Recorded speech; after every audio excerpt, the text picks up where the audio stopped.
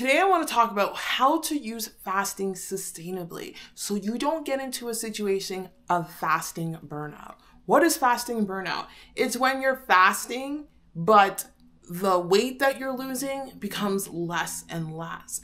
Fasting should always result in a substantial amount of weight loss. Always. If it's not, you are excessively fasting too much. So I want to talk about the importance of fasting sustainably on your weight loss journey. If you're new here, welcome. My name is Daniella Joy.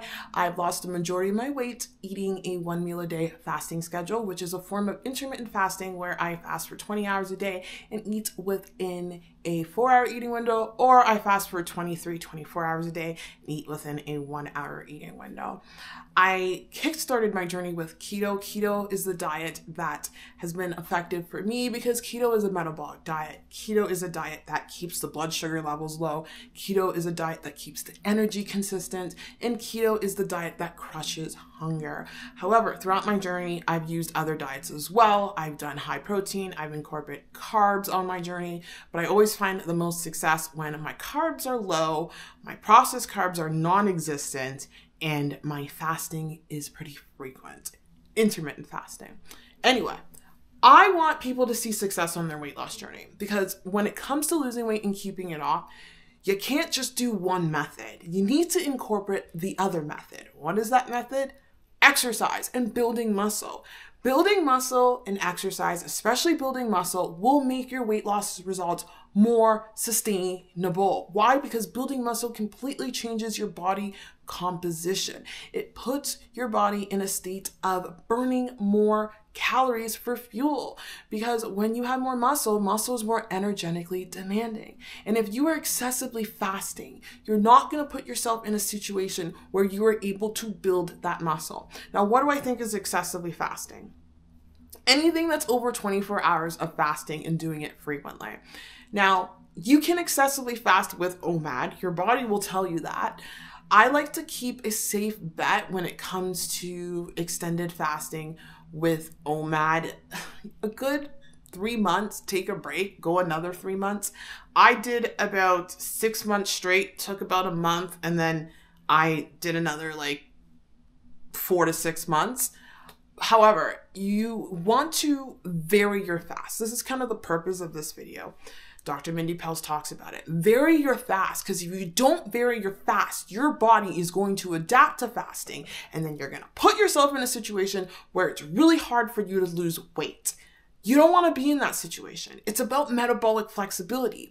Well, the key to weight loss is going in and out of various methods of fasting and in and out in various methods of dieting. That is the key. If you stick to one method, you are putting yourself in a situation where your body's going to adapt. Remember, the human body doesn't want to lose weight because the human body adapted in a style or an environment where food was scarce. So the last thing it wants to do is lose weight. So it's going to find every reason to hold on to weight if you put your body in a situation where you're not being flexible with your dieting or you're not being flexible with your fasting. So I think a good rule of thumb for good weight loss with extended fasting without putting yourself in a situation where you are stuck is to definitely fast. I would say maybe do a 48 to 72 hour fast once a month, or maybe do weekly 36-hour to 48-hour fasts, because you want to practice eating. You want to also be able to eat during your journey because you want to be able to put on muscle. And muscle applies to any age group. I don't care how old you are. You want to build that muscle. Muscle is going to support you in multiple ways, not just to keep the weight off, but it's going to keep your health span up. What is your health span? Your mobility. As you age, you want to have strong joints. Muscle helps you have strong joints. Muscle helps to improve bone density. So that is key. Another thing when people make a mistake with excessively fasting, rolling fasts, I would do them for a month max. I would not do them often. There are some people that can, but personally, if you are young and if you are, a woman especially, and you have a female cycle, gotta be careful because your period will come back and haunt you. It will, meaning that you'll throw off your hormones. The thyroid needs a minimum of 1,200 calories 1,000 to 1,200 calories per day. So you don't want to mess up your other hormonal systems. So I would say a month of alternate day fasting or rolling fasts, and then get off of it, and then perhaps go to a lesser form of fasting. Less is more when it comes to losing weight. It's key, because when you put yourself in a situation where you can lose weight doing bare minimum, you're a winner. If you have to keep doing all of these extended fasts or these excessive rolling fasts to constantly lose weight, you're gonna wear out. You're gonna wear out, and your body is not in a state of letting go. You want your body to let go, and to do that, vary your fasts. Mix in long fasts with short fasts.